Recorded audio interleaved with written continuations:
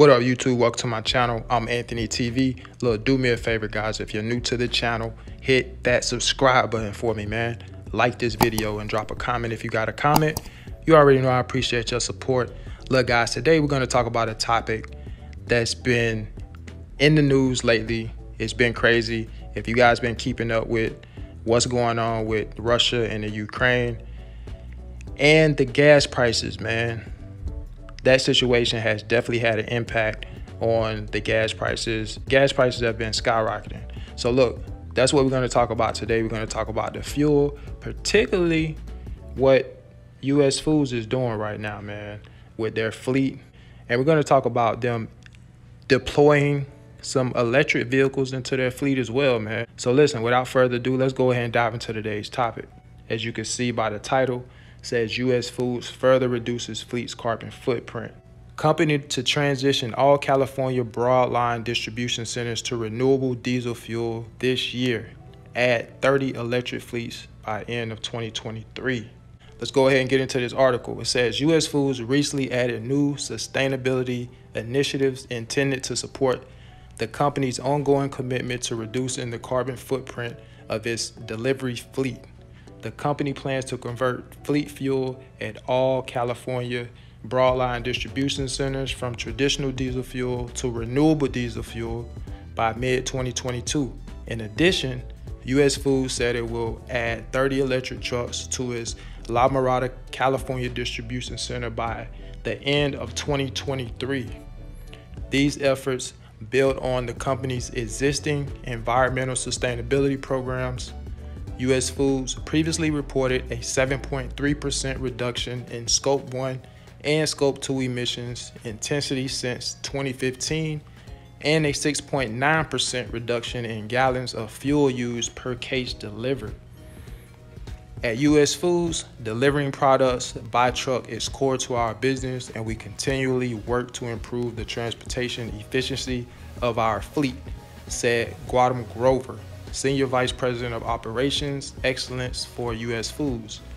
Fleet sustainability projects like our RD fuel conversions and electric truck integrations directly contribute to our commitment to reduce our carbon footprint, and we look forward to expanding these efforts.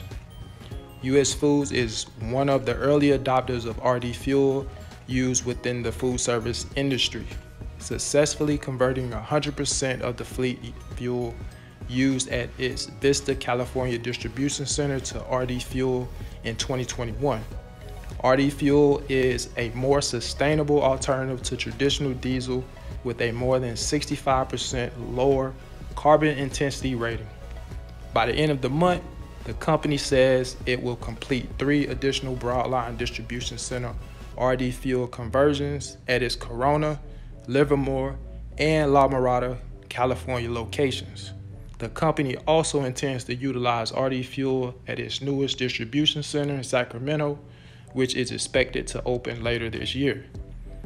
The La Mirada on-site fueling station will provide RD fuel to one of US Foods' largest localized fleets that services restaurants, hospitals, and other food service operators across the West Coast. In addition to these conversions to RD fuel, US Foods will introduce 15 electric trucks to its La Mirada fleet this year, with plans underway to install smart charging infrastructure at the facility to accommodate an additional 15 electric trucks by the end of 2023.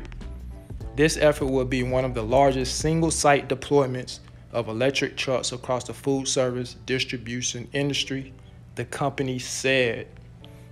Wow. Let me know what you guys think about this article. Personally, man, I think this is a really good move for US Foods and, the food service industry as a whole. I think there are going to be other companies that are going to follow suit in the near future if they're not already making plans. I think it's a great thing, particularly from an environmental standpoint.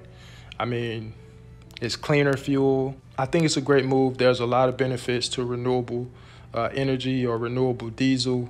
You got the lower emissions, and not to mention, it's just, a lot cleaner, better quality fuel. And overall, man, I think it's a great move for US Foods. Let me know what you guys think in the comments, all right?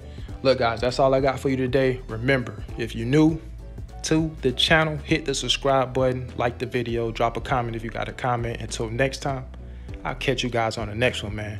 Y'all take care. Peace.